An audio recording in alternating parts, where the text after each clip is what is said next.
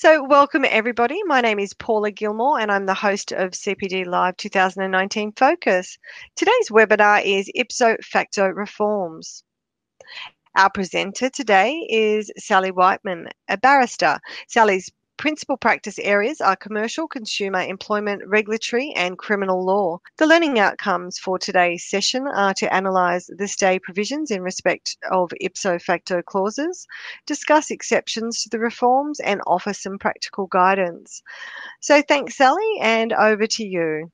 As you all know, we're here for the ipso facto reforms. They came into effect on the 1st of July 2018. And in very broad terms, the reforms prevent the exercise of rights under ipso facto clauses. I'll take you through the stay provision, so the operative provision providing the stay on exercising a right under an ipso facto clause, so i.e. A stay on enforcing a right to terminate, for instance.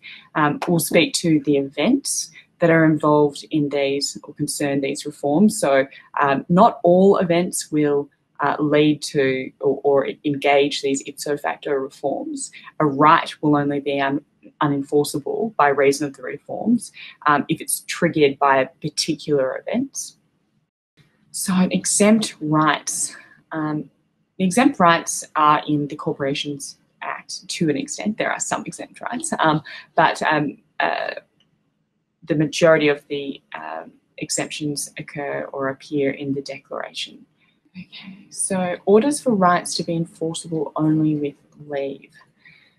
Okay, so this is quite a broad provision, and it'll be an interesting one to see how it applies in practice, like some of the other provisions, subsections. The court may order that one or more rights under a contract, agreement or arrangement are enforceable against a company only with the leave of the court and in accordance with such terms, if any, as the court imposes.